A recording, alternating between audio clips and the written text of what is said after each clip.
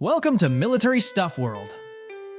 The KAAN, Turkey's national combat aircraft, successfully completed its maiden flight on February 21st. The flight, which lasted 11 minutes, marked a significant milestone in Turkey's defense industry, showcasing the capabilities of this fifth-generation stealth, twin-engine, air superiority fighter.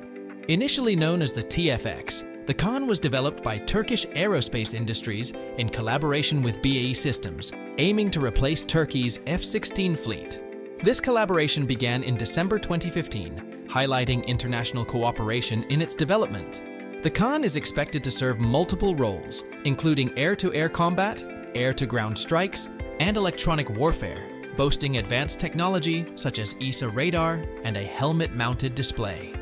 The KAAN's design allows for a range of over 3,000 kilometers, a maximum speed of Mach 1.8, and a service ceiling of 55,000 feet, positioning it as a formidable force in modern aerial warfare.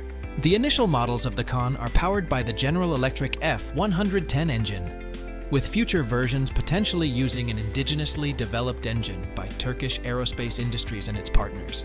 This marks a significant step towards reducing dependence on foreign engines and enhancing Turkey's self-reliance in defense technologies.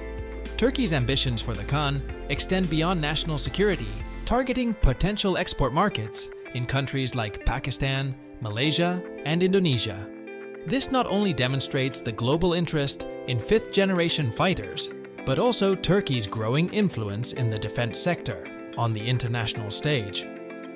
As the program moves forward, the focus will be on completing the detailed design and qualifications, with an aim to start mass production and begin deliveries to the Turkish Air Force in the coming years.